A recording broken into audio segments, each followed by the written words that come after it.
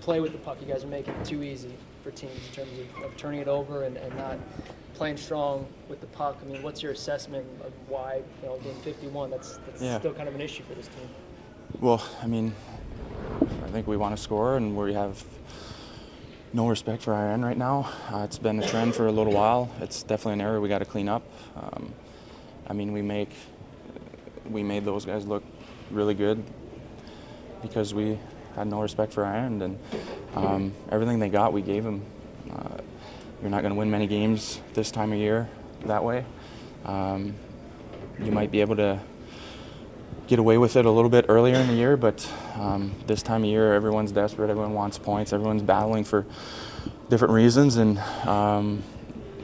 yeah, you're not going to win many games if you defend the way we did tonight.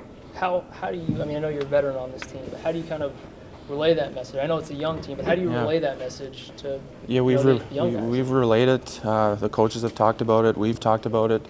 I think the best way is just going out there and doing it.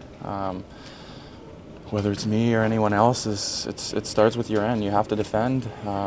Yeah, I mean, we got to score and we got to find ways to get on board offensively, but the biggest thing is defending. This time of year, you're not going to win if you don't. And I mean, those guys, you look at their top players.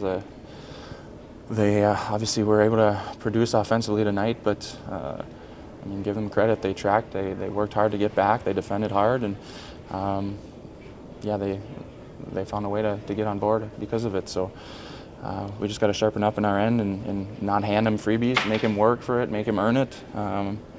And if we do that, we'll be able to get back on track, but we got to do it sooner than later. You mentioned the freebies. I mean, Jack gets the goal, and then Chicago battles right back and gets a goal within 2 minutes. I mean, there's been a lot of instances this season where you guys score, and then immediately the next shift, a team jumps on you guys. Why has that been an issue? Yeah, I think I don't know. I don't know if we get too excited and then think we're going to score again.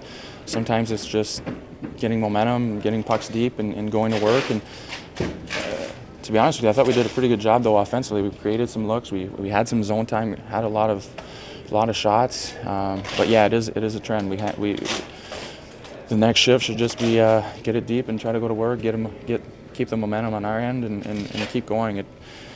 You're not going to score every shift, but you got to find a way to not give up anything and not make them have to earn it, I guess. So.